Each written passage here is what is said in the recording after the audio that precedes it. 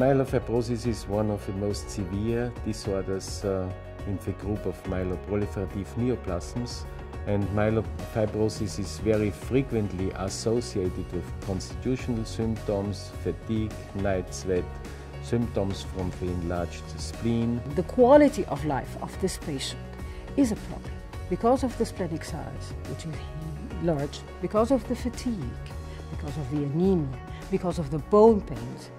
They cannot function properly. Day and night, he is feeling his symptoms. They will not go away. Unfortunately, they usually are on the increase, gradually, day by day.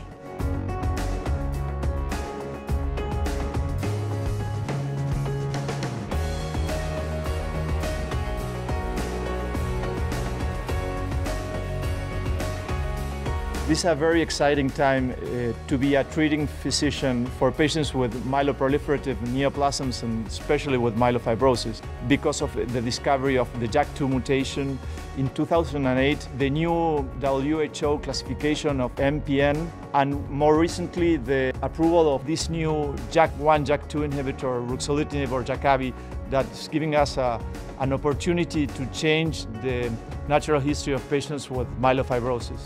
Started my very first trial and the spleen reduced in size to near normal within perhaps 2 to 3 months or even possibly less. This is in big contrast to patients treated in the past with conventional therapy where they would have still a lot of symptoms, the medication would work very slowly, and typically patients would not have an improvement in quality of life within a short period of time. So I think really with the new JAK2 inhibitor, Jakavi, we are seeing much quicker response in terms of reduction in the size of the spleen, in terms of improvement of quality of life, and most importantly, patients feel better.